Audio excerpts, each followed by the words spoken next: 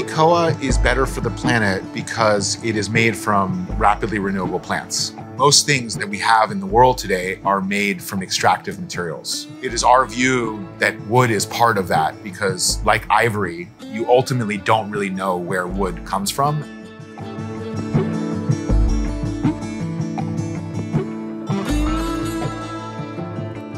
My real focus came when I started working at Ferrari, and that's where I learned about composites and stuff like carbon fiber. And from then on, I became kind of a composites nerd and applied that same thinking that Ferrari was using to make their Formula One cars towards musical instruments, which are also needing to be very light and stiff to make them sound good. I started the process of understanding how carbon fiber, which is what we're using, compared with old growth rainforest wood, which is what is normally used to make musical instruments. And we had this eureka moment where we understood that carbon fiber was worse from a life cycle assessment, from carbon embodiment, from energy composition than old growth rainforest wood. That changed everything. And from there, we started pursuing more sustainable versions of carbon fiber. Ekoa is a natural composite made of flax linen and resin, and it has like a very interesting sort of wood grain aesthetic without any of the ecological issues that come up with wood, but also just on its own. It is a very unique, very beautiful product. It has a very wood-like characteristic, but it's sort of like this hybrid that is like plastic or fiberglass, but without the environmental impacts. Even huge companies that have great governance keep getting sidelined by the fact that their supply comes from primary forests, so old growth forests. We only have 10% of those left. We need them to sequester carbon. They're the best land-based carbon sequestration that we have. In fact, we need to regenerate more forests. My first impressions of working with Ekoa were, how is this possibly going to look good and work in the way that we want it to? Watching the progression and the evolution of the material, seeing that process and realizing with each progression and each evolution, how much of those sorts of ideas and hopes and dreams are possible. We were thinking about, well, where does this product end up living? And we were thinking about more public spaces, office spaces. So that led us to thinking about the chair as kind of like a module.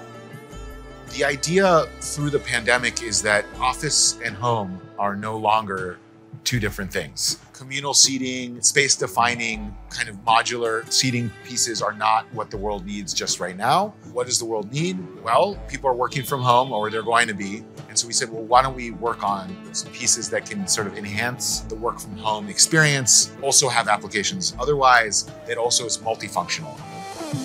Where we landed was the shelf, but it's really one of many parts that are a part of a system.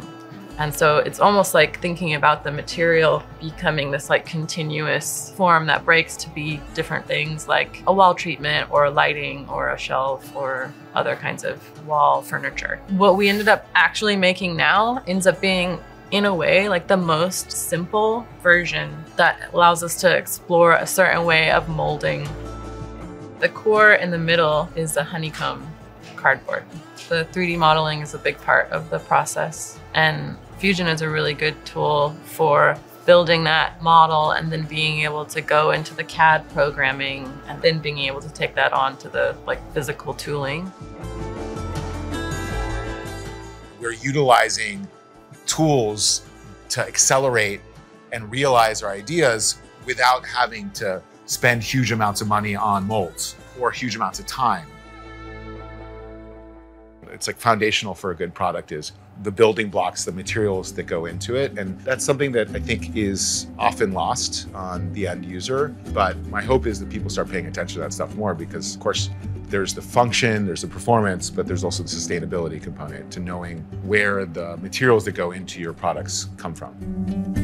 When it's set up for production, it's something I could do in my shop by myself, potentially. And the way that we worked out how to make it is complex, but once that is set up, it's really efficient.